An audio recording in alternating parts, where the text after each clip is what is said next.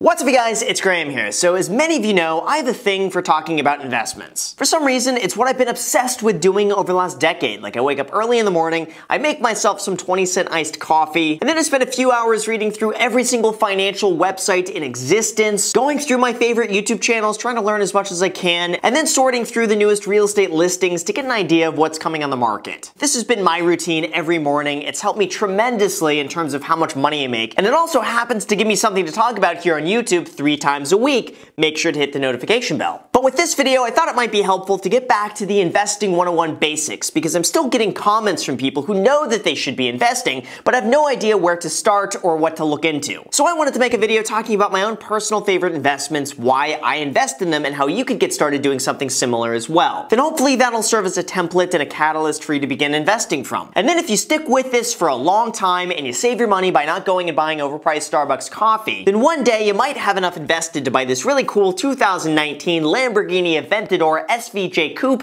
that goes 0 to 60 in under 3 seconds. And if you think that's impossible, like, no, Graham, I can't afford a $500,000 car. Well, it's really as simple as a $10 a day investment compounded at a 7% return over 35 years. There you go, and if you want anything more expensive than that, then keep watching and I'll share with you exactly how to do it. But first, I just want to start by saying this. When it comes to investing, there's nothing out there that is guaranteed or risk-free. And typically, the more profit that you aim for, the more work is involved, or the higher the chances will be that you'll end up losing money. Even something as guaranteed as a high-interest savings account has the risk of you losing money to inflation or having that interest rate go down over time, like pretty much every online bank has been doing to me over this last year. So with this, there's never going to be a magic pill or just like this one-size-fits-all approach when it comes to investing. Not to mention, investing is almost never going to be consistent, and how much money you make will definitely fluctuate over time. Even though we can look back and see historically that some of these investments have performed pretty well long term, in the short term, it's usually a pretty wild ride. There might even be several years in a row where you just continually break even on your investments and then pull out your hair and question your very existence as an investor. Or most likely, there are going to be times where you smash the like button for the YouTube algorithm if you've not done that already. But no, seriously, I just really want to preface this video by making it very clear that investing is going to be a messy operation. And it's really going to be a true test of your willpower not to get too excited when things go up and not get too disappointed and sell and panic when things go down. All of this is going to be cyclical, and it's important that sticking with it becomes just as much of a consistent habit as going and brushing your teeth every night. So understanding these dynamics is going to make you that much better of an investor and get you one step closer to going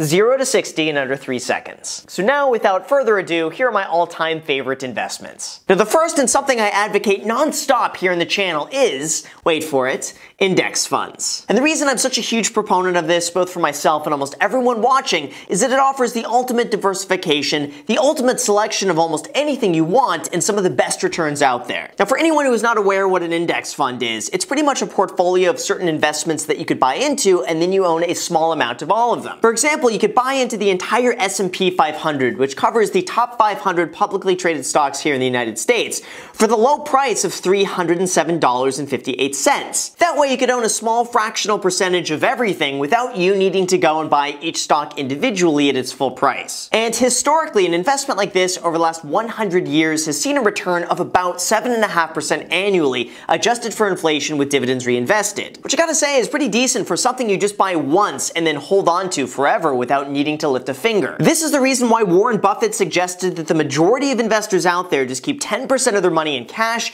and the other 90% in a low-cost S&P 500 index fund like this one. His reasoning for this was that long-term index fund investing should see a higher return than just about any other broad investment out there, all for a fraction of the price. This is also something that I agree with, which, let's be real, like, who am I to ever disagree with the almighty Warren Buffett? So obviously, I listened to his advice, and this is something I have personally invested in throughout the last 10 years. I keep it incredibly simple, just throw it in a mix of VT Sachs, VFIX, Vitapolix, and VTIX, which covers a wide variety of pretty much everything out there, and then after I do that, I do absolutely nothing. Of course, though, just like with anything, there are pros and cons to this approach, and this is what they are, starting starting with the bad. At first, because this is not an actively managed investment, you're at the whims of the overall market, for better or for worse. That means that other more specific investments could end up making you way more money depending on how much work you're willing to put in. So doing this could limit your profits to a certain extent. Now, second, index fund investing is meant to be a long-term strategy, meaning that if you just want to get in and make money super fast,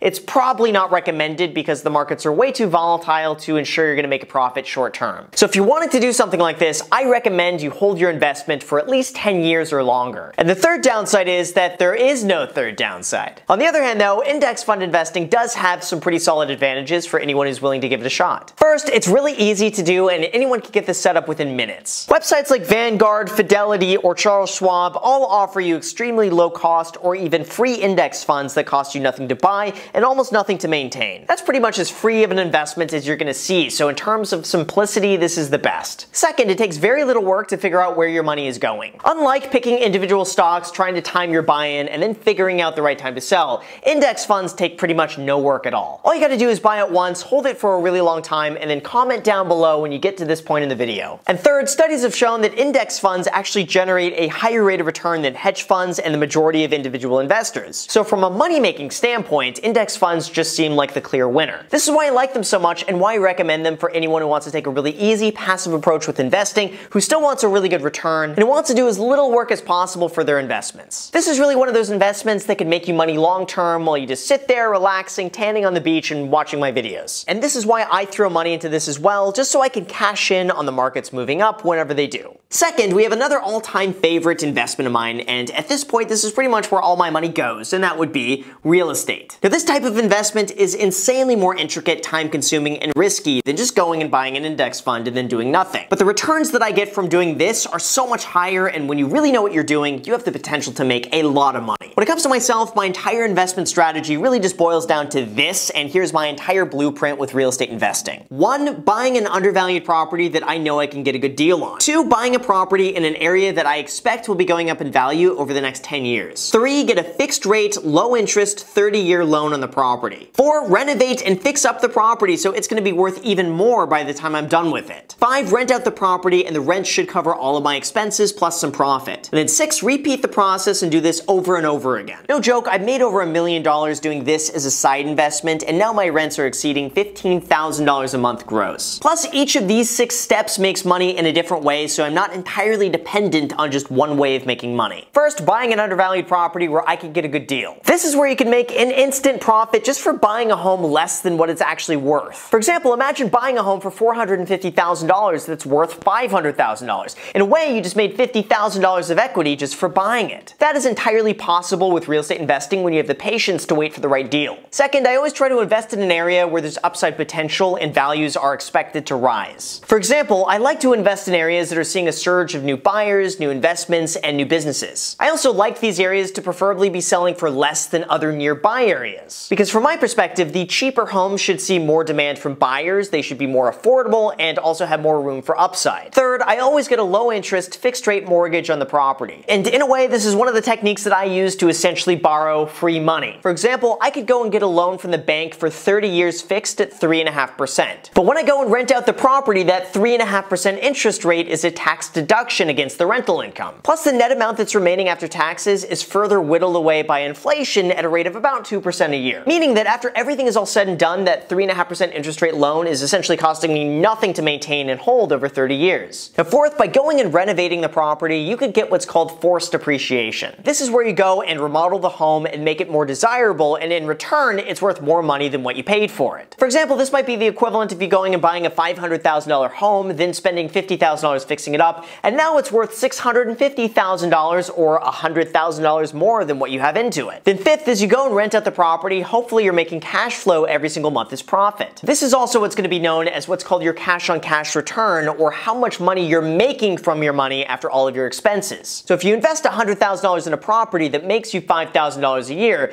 that works out to be a 5% cash-on-cash return. And six, when you go and make your mortgage payment every month, a portion of that payment goes towards home equity and paying down the loan. It's kind of like saying every month that you make your mortgage payments, you will now own 0.5% more of the home until eventually you own the entire thing. With this, you're building up your net worth each and every month, and the best part about this is that your tenant is the one who's helping you pay it off. And lastly, number 7, by investing in real estate, you should see some appreciation of your home's value long-term over time on top of everything else. See, much like picking a stock that goes up in value over time, real estate should too. Now, the amount your home goes up in value is entirely dependent on the area that you buy into, and some areas might see your home actually go down in value. But long-term, in high-quality areas, you should expect to see a 2 to 4% increase in your home's value year after year, and that also increases your net worth. And I could easily talk about this for another hour or two, because this is really just the tip of the iceberg in terms of what's possible. But overall, I've incorporated everything that I mentioned here into my entire real estate career, and that's allowed me to make way more money than I would have otherwise in just about any other investment. However, there are some downsides to doing this, because like I said, any returns like this don't come without an equivalent amount of risk. First, I'll be the first to admit it's a lot of work. Even as someone who's been doing this professionally now for almost 12 years, it could still take me 3 to 6 months or longer to find the right deal. I'm constantly searching the markets to see what's coming up, I'm seeing open houses every weekend, and I spend a lot of my time managing renovations. In the beginning, it's definitely like you're buying yourself another part-time job. Second, there's also a high barrier to entry because you will need a down payment,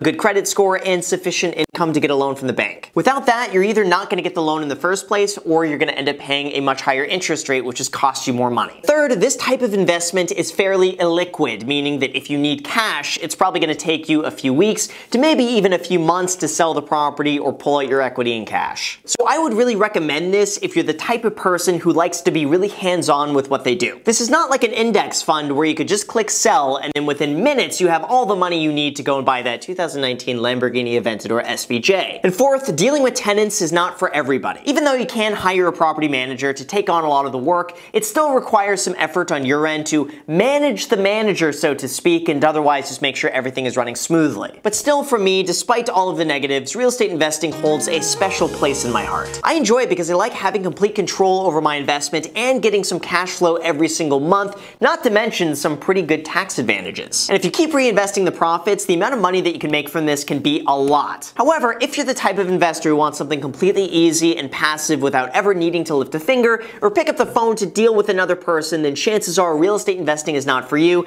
and instead you might want to look into this third option, and that would be individual stocks. Now, admittedly, this is not something that I do very often because I believe that overall, index funds are generally the best for the majority of people out there. However, every now and then I do dabble and buy individual stocks, like with Tesla, as I've mentioned here on the channel. Now, I'm not going to go so far as to say that buying individual stocks is riskier than going and buying real estate. It's certainly not as time-consuming, and the upside can be way better. But the likelihood that you'll lose money long-term is really just as equally present. This is because you're placing your money within a few specific companies that you do not directly control, and your entire investment is dependent on those businesses doing well. Now, I personally recommend, if you're going to go and do this, to do this within a Roth IRA or a 401k to make sure you're not paying any more tax than you absolutely need to, but again, this is not required. You could also just as easily open an account with the multitude of free stock trading platforms out there, deposit some money, and then go and trade away. And if you pick well, combined with maybe just a little eensy-weensy bit of luck, you could end up making a lot of money. For example, AMD is up over 120% in the last year,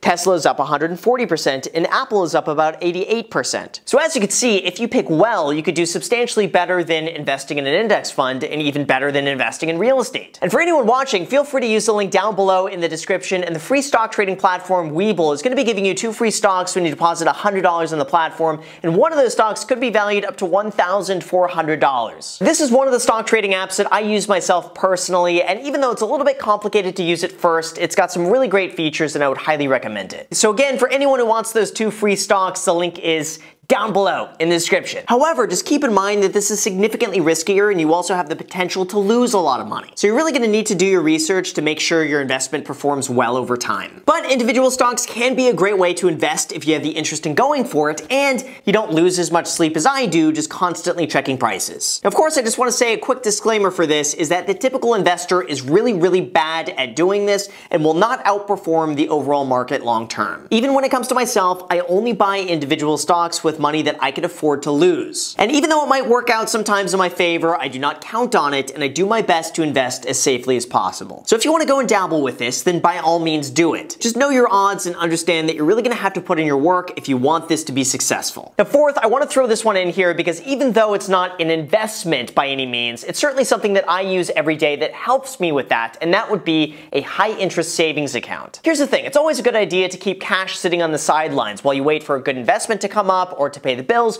or even for your emergency fund. And there's never a situation that I'll be in where I don't keep at least $50,000 in cash sitting in one of these high interest savings accounts at all times to cover anything that might come up. And I recommend if you want to make the most of that sitting money that you put it in a high interest savings account making at least 1.6% on your money at the bare minimum. I use banks like Ally Bank, Wealthfront, PNC Bank, and HSBC that all pay between 1.6 and 2% in interest. And even though it doesn't make a ton of money and it basically just keeps pace with inflation, it's still making money that would have otherwise just have been sitting there. And that way, by the time I actually go and use that money for an investment, at least it's made a little bit of money, or at least not lost any to inflation. There is literally no point in you not doing this for any money that you have sitting right now in a bank account. So if you haven't done this already, I'll link to a few of my other videos down below in the description that go over the best high interest savings accounts that you can get right now. And lastly, I know this one might be kind of lame, but it's true. The fifth favorite investment for myself has always been in myself. This might be in the form of buying a book or going and traveling somewhere to meet someone I could really enjoy learning from. It could be an investment of time to go and get a new experience or broaden my perspectives or to see a new point of view. Not all investments have to be money related, and in terms of what will generate the best return, whatever you invest in yourself will usually get the best outcome. Like for myself right now, my time investments tend to be the best, and that does not cost any money. Use your time to go and learn a new skill. Use your time to go and volunteer for somebody you want to learn from. Or you could go and use your time to smash the like button for the YouTube algorithm if you have not done that already. For real though, just using your time and going out and networking with other people will often make you way more money than your investments ever will. I also consider it a smart idea to reinvest back into yourself in ways that just make you genuinely happy. For me, this could be a gym membership, or going and pursuing a hobby, or spending time with people I care about. That type of activity is going to make you feel so much better, and in return, you're going to do better work and therefore end up making more money as a byproduct of that. Those types of investments are really going to help you, and if you're just about money, money, money, money, eventually you're going to lose sight of everything else, and everything else is going to suffer. So keep this one in check, continue broadening your horizons, and you're going to end up making more money at the very same time. And that, you guys, are my 5 favorite investments and how you could follow a similar path as well. Now, doing this is not going to be without a little work up front and a bit of a risk that maybe in the short term you might end up losing some money. But long term, rest assured you're going to be so happy you got this set up and running now and that you started as soon as possible, so that one day you could mob around in that paid off 2019 Lamborghini Aventador SVJ Coupe with all of that index fund and real estate money that you made profits from. So with that said, you guys, thank you so much for watching. I really appreciate it. As always, if you guys enjoy videos like this, make sure to subscribe and hit the notification bell. Also, feel free to add me on Instagram. I post there pretty much daily, so if you want to be a part of it there,